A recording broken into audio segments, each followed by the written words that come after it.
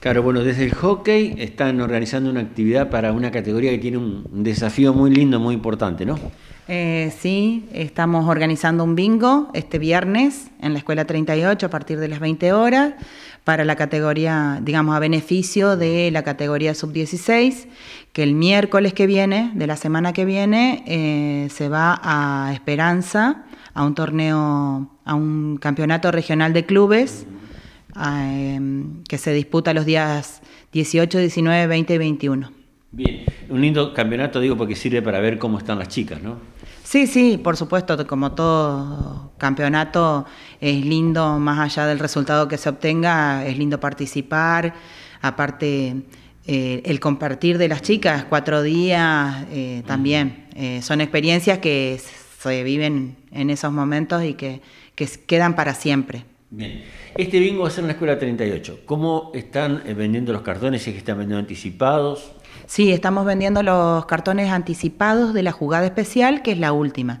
Seguramente vamos a hacer 4 bingos o 5 anteriores y el último, que es la jugada especial. Y aparte se van a hacer sorteos de los cartones no ganadores, así que bueno, tenemos varias cositas para sumarle a este bingo. Sí. Bien, ¿cantina? Sí, va a haber cantina, estamos haciendo pizzas caseras, vamos a hacer hamburguesas, super panchos y bueno, y bebida. Bien, seguramente más allá de que la familia de hockey va a ir, la idea es que mucha más gente se sume y colabore con esta actividad. Sí, por supuesto, los invitamos a todos a que participen del bingo. A Cerrito le gustan los bingos, el viernes la Escuela 38 hizo, yo fui, la verdad que se vive un lindo momento, una actividad agradable para todos y bueno, a partir de las 20 horas los esperamos en la Escuela 38, que nos brinda sus instalaciones para poder hacerlo. Y bueno, y contamos con la presencia de todos en colaboración con este grupo que tiene que irse a Esperanza. Bien, a un torneo como charlábamos recién, que más allá de lo deportivo está lo humano, lo de unir, lo de que compartan y que disfruten, ¿no? Sí, por supuesto, aparte de que bueno, uno tiene todas las pilas puestas, todas las fichas puestas en que las chicas les va a ir muy bien en lo deportivo, pero bueno, también en lo humano, que es lo que más las fortalece como equipo a ellas. Bien, contame entonces a qué hora aproximadamente va a ser el bingo, el último, para que la gente sepa, aquellos que les gusta jugar al bingo especial o que van por el pozo grande. Y seguramente que como a las 11:30 vamos a estar haciendo el último bingo. Se están vendiendo los cartones anticipados de la jugada especial que salen 150.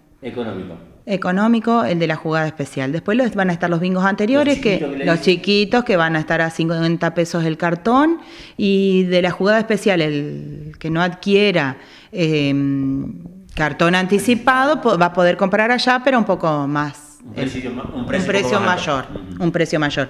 Y aparte tenemos muchas actividades este fin de semana, gracias a Dios, para poder recaudar también. Nos ofrecieron la cantina de la Feria de Emprendedores en el Centro de Servicios. Bien. O sea que el domingo vamos a estar todo el día en el Centro de Servicios con comida para el que quiera al mediodía ir a retirar o comer ahí. Ah, bien, esto también es bueno saberlo, porque aquellos que no quieran cocinar pueden ir a comprarle comida a ustedes. Sí, pueden pasar por ahí por la feria y comprar comida, que van a estar colaborando con las chicas de hockey.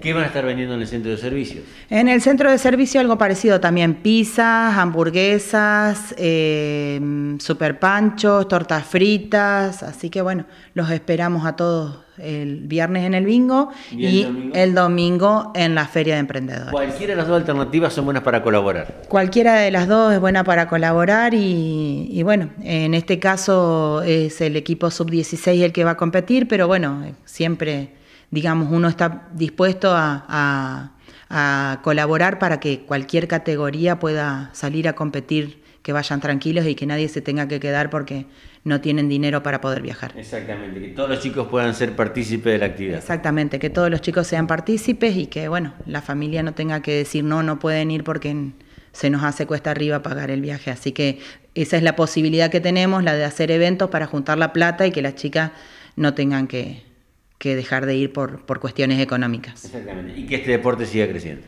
Y que el deporte siga creciendo, sí, ni hablar. El hockey que que crece continuamente y que tantas satisfacciones nos está dando últimamente. En tan poco tiempo, ¿no? En poco tiempo, sí, en poco tiempo, es verdad. Bueno, claro, nos vemos viernes y domingo entonces. Viernes y domingo nos vemos, así que bueno, muchas gracias por difundir estos eventos que son para un lindo motivo.